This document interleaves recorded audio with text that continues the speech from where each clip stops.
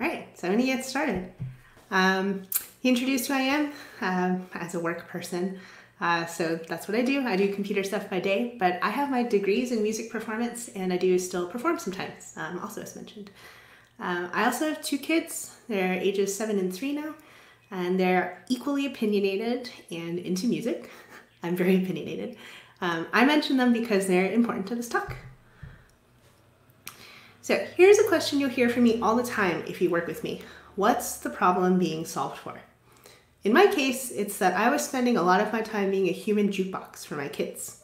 The older one can manage a lot of things now, including voice assistants, but the younger one isn't quite there yet, and even if she was, our house can be very noisy, and 90% of people who come here are Spanish speakers, which gets confusing for devices set in English.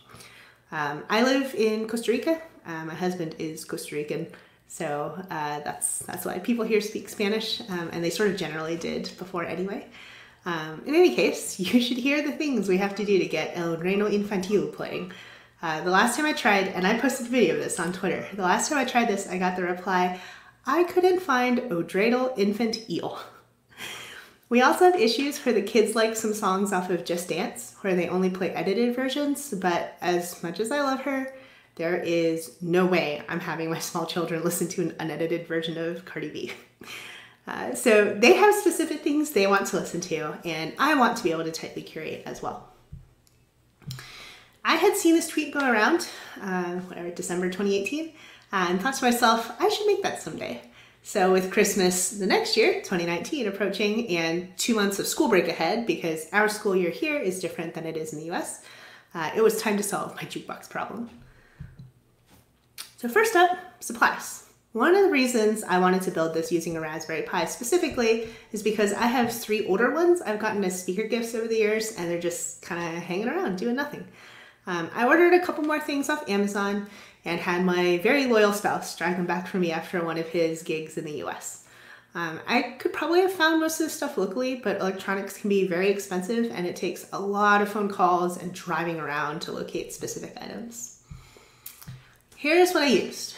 A Raspberry Pi. It's in a little case that has WordPress stickers. Magnetic stripe cards, a card writer, which is the bigger one, a card reader, the smaller one, and USB powered speakers so they wouldn't have to have a separate power source. I forgot to include the speakers in this photo. I collected everything and I started testing components. First was making sure I could get Spotify playback on a Raspberry Pi at all. I have no idea what I'm doing. After a bunch of Googling, I decided to do this using Pi Music Box, which was super easy to install and get set up. I actually probably took longer trying to find a USB keyboard before realizing that a wireless Apple keyboard works just fine with the cable plugged in. And now the next part, making the cards work. My idea was to put Spotify URIs on the cards and have that trigger playback, right? Enter Spotify URI and have Pi Music Box start the track. USB card readers are basically keyboard emulators. You swipe the card and the data is sent to the computer as though you typed it super fast.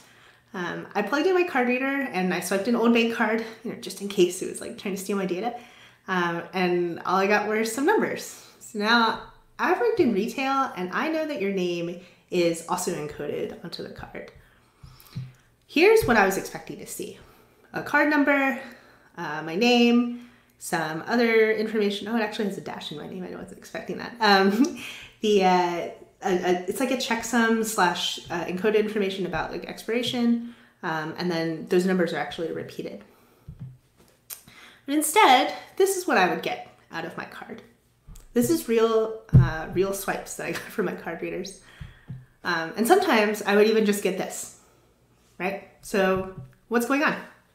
It turns out I had a faulty card reader, of course. This would become even more evident way later on after everything was done because it occasionally sends ghost output and will randomly start tracks. I went to a couple stores nearby looking for a new card reader, but I couldn't find one and nobody at those stores knew where I could even find something like that. So I did what all coders eventually have to do. I hacked around it. So magnetic stripe cards typically have 3 tracks of information, the first being able to store the most data, and the second and third only being able to hold some numbers, and it's like a limited number of numbers. I tried encoding Spotify URIs onto the first track, but between the card reader not reading the first track and Spotify URIs being case sensitive, which if you didn't notice, my name was in all caps, this was a no-go. My buggy card reader actually sent me down the right direction because otherwise I probably would have tried to figure something out involving the URIs because I was sort of mentally stuck on that. I decided I would encode just a number onto the second and third tracks. This also did not work correctly the first time. I guess maybe the amount of data is too small or something.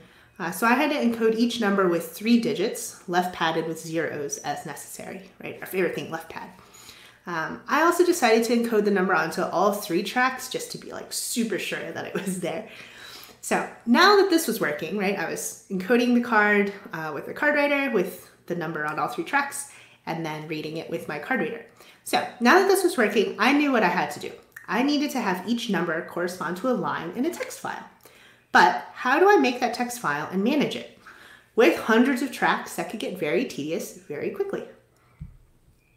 Well, a Spotify playlist made a lot of sense. I can keep stuff in order. You can select all and copy it as a list of Spotify URIs, which is actually pretty cool. And then I have the same list of music to play in the car or wherever else. I also just really love making playlists. So this is a screenshot of the playlist. I have a kids jukebox playlist, very dry naming.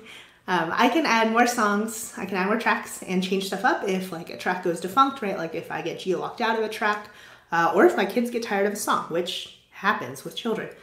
This gets copy-pasted into a text file that goes onto the Raspberry Pi. You want to listen to this for Bang Bang Con? Okay. So now for some code, okay? The tiny code part of my talk. Taking swipe card input and making it play a song. I spent probably close to a week with a code editor open and I was just staring blankly at it, like not even sure where to start. I overthought myself in huge circles, reading about people's Python-based setups and RFID chip versions and wondering if maybe this was all a mistake because I don't know what I'm doing. Until finally, one night, with the holiday looming, I wrote something, anything, and it worked on the first try. I could not believe it. This is my first run of code. It's literally 5 lines of Bash. I chose Bash for 2 reasons. One, I don't have to set up anything else like Python and any associated libraries, like for reading input. And 2, I'm actually pretty decent with Bash, especially after forcing myself to learn how to do Bash, write Bash by doing a bunch of custom things to my prompt several years ago. This code does exactly what it says, but there's a pretty cryptic Bashism, and I am the very liberal code commenting school. So I added comments to that Bashism, which is called parameter expansion, and the sed bit. This helps me and anybody else looking because, of course, as a director of open source, I wanted to open source this. Again, this code, it worked perfectly until I got to card number 8. And then I would get an error. I sat there stumped until suddenly all my years of dealing with loose typing in PHP washed over me. Octals. Since I was padding with zeros, when I got to 008 and 009, it yelled at me that that wasn't a real number. So a little more sed to remove those leading zeros here on line 6. Then I wanted to add a special case card to toggle playback so my kids could stop music as necessary. Pi Music Box does come with a web UI, which I sometimes use to manage things from like across the house, but the idea here was to only use cards. This has been extremely successful, and my kids actually keep that play pause card at the back of the rack of cards so that they can always find it. Even the younger one has this down. She will look and get the card and pause playback. I decided to use 999 since I was using 3-digit numbers, and I don't have nearly that many cards, and I really hope that I never do. And then finally, my senior engineering mindset. Make sure you account for error cases. Here, I want to account for not finding a number in the input, as well as potentially not finding a corresponding line in the text file. And that's it. That's the entire script. 27 lines, including comments and whitespace. It's tiny code. Okay, so now I have this Raspberry Pi able to play Spotify tracks off of cards, but it still requires me to log in and get things started. So how do I make it skip manual login and start my script on its own? That is, how do I make it headless? You don't have to worry about memorizing this. I have everything written out and available to you that you can refer to at your leisure. This is just to show you that it's honestly really not that bad. You download the file, set up the automatic login, and then make it run your file, your script on login. So everything was working. So now onto the assembly of the object. I went to a couple stores to see if any existing boxes jumped out at me as a good solution, but didn't find anything. My brother-in-law does happen to have a 3D printer, but I didn't have any particular design in mind, and honestly, time was running out. I poked around my endless supply of organizers because I'm a slightly compulsive organizer, and found these in my stash. Some modular stacking boxes from one of my favorite places, the Container Store, and heavy-duty double-sided tape. Seriously, this tape is not an ad, but this tape is ridiculous. I've actually since acquired a properly working card reader, but I can't pry off the old one, so I haven't actually replaced that part. It just randomly plays on the track sometimes. Anyway, a little cable organizing later, and ta-da! A compact little jukebox ready for gifting. But wait, I haven't talked about the artwork yet. There's stickers. I love stickers. Now that inspiration project that I talked about at the beginning also used stickers, but the creator wrote an entire React app that pulled the artwork for him and everything.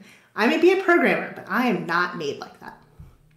So I returned to something I actually know how to use, which is a graphics editor. So shout out to anybody else whose formative web experiences include Paint Shop Pro.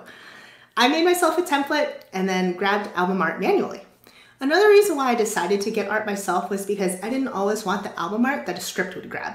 So for instance, for Mother Goose Club songs, I wanted to get a screenshot from the video for the song so that my then 2-year-old could identify the specific song she wanted, because as smart as I think my kids are, a 2-year-old is not reading titles and artists off of a label. I exported these as PDFs and headed to a nearby office supply store to have them printed out on adhesive paper, which I then cut to size and applied to the cards. I did everything in numerical order. You might have noticed I wrote a number in Sharpie on the back of the card in the previous picture. So that kept it easy, but also I very much believe in trust but verify. So I swiped every single card before applying the label. And yes, it includes BTS. So finally, I presented this to my kids and showed them how it worked. And after just a couple of days, both of them were masters of their new musical domain. I put it on a little shelving unit in the area between their bedrooms and completely on their own, I promise, on their own.